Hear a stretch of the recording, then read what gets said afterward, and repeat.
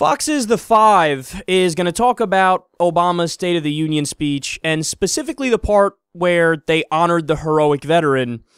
And get ready to cringe, because this ain't pretty. And what a perfect guest to pick. Yeah, a little bit of this is the moment of the whole speech is an hour and 8 minutes, and that was the moment. But the problem is that came an hour into the speech. For me, he could have gone earlier. He should have hat-tipped the military earlier. Even if he wants to go towards the end and do something like this, which is very common, I get it. Not just Democrat presidents, Republicans do it as well. But remember yesterday, my one more thing was Ronald Reagan. I spent a massive amount of time looking back at prior State of the Unions with Ronald Reagan. They all do this type of thing. It's fantastic. It's patriotic. I'm all for it.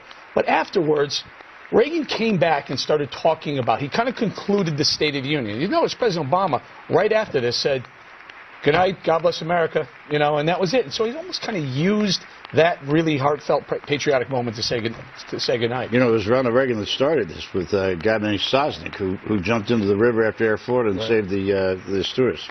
Dana, it wasn't always this way. If you look at the 70s with the Vietnam War, veterans weren't always treated the way that they are now. So it was actually a highlight for me anyway, watching this hero stand up and getting the applause. And I do think we're in a different era, even with Republicans and Democrats, when it comes to veterans and supporting them.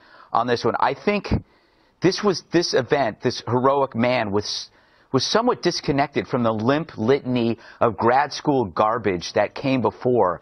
And it felt like it was placed at the end of the speech to armor against scrutiny, that you end it right then and there, and that everybody walks away thinking about this amazing hero and not how lame the president's speech was. And I mean, I think I'm being fairly mild about this, but if you read Nick Gillespie's piece in Time magazine, he is absolutely disgusted. For me, the speech was the least majestic speech I've ever heard. It was like a gender studies student giving a speech on the quad, trying to get signatures for a unisex bathroom in a local Starbucks. It wasn't presidential, it was pubescent. He was running for student body president of Epcot Center. But I have to say that it was very moving at the end, but I felt like I was being used. Yep.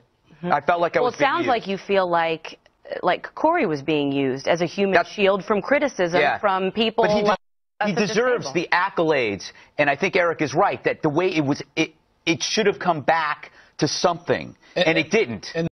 Yeah. See, it's amazing that now these guys are concerned about the troops being used.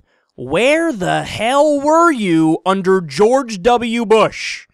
Where were you at the beginning of the Iraq War, at the beginning of the war in Afghanistan, at the beginning of the so-called war on terror, which actually increased terrorism and increased the number of terrorists, members of the Taliban, and members of Al-Qaeda?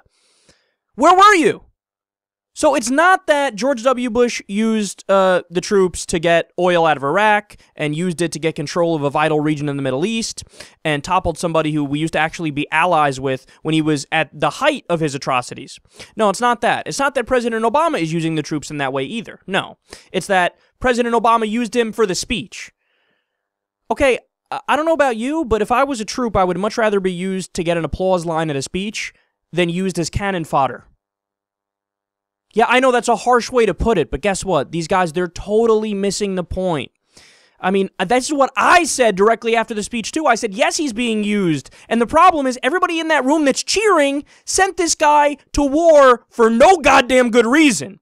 The only reason any American brave young man or woman should ever be sent into harm's way is if there's a threat of imminent attack against the nation. That is it. We didn't have that in Iraq. We didn't have that in Afghanistan, okay? I get it if you wanted to send SEAL Team 6 around to do a bullet to the head of Osama bin Laden. Got it. No problem. If you want to do covert missions to just go target Al-Qaeda.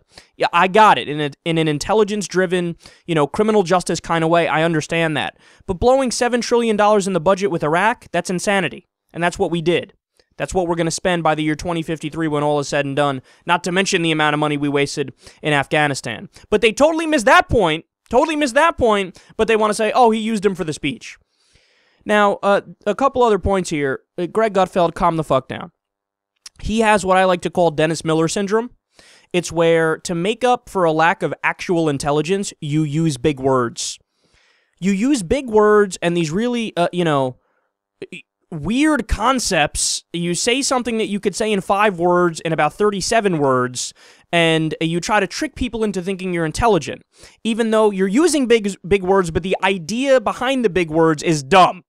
Okay, so we can all see through you. Anybody with a brain can see through you, Greg. And he said it's the least majestic speech I've ever heard. Calm yourself, man. See, with these guys, it just comes down to hate Obama first. No matter what, anything Obama does ever is the worst thing ever. I mean, that's like a toddler. That's how a toddler thinks. And finally, I don't even know her name. What's her name? Tantaros, I think it is. When she said, "Well, gosh, I was happy at least because it seems like vets are treated in a good way, and I'm not sure in the past that with the Republicans and the Democrats they always treated them this great." Oh, you fucking idiot. There's 57,000 homeless veterans right now. 57,000! And because this bitch couldn't do any goddamn research before she got on air, her attention span is like, gnat. I see a gnat in the air. I mean, she's basically like, oh, there's an applause line, so I guess all the veterans ever have been treated perfectly. No, just because they're applauding at the State of the Union doesn't mean that, you know, there's not a gigantic backlog at the VA, which there is, okay? Doesn't mean that there's not homeless veterans, which there are. Doesn't mean that more veterans committed suicide in 1 year than actually died in Afghanistan because of the levels of PTSD. But that's Fox News in a nutshell. Spew uneducated opinions, do no research.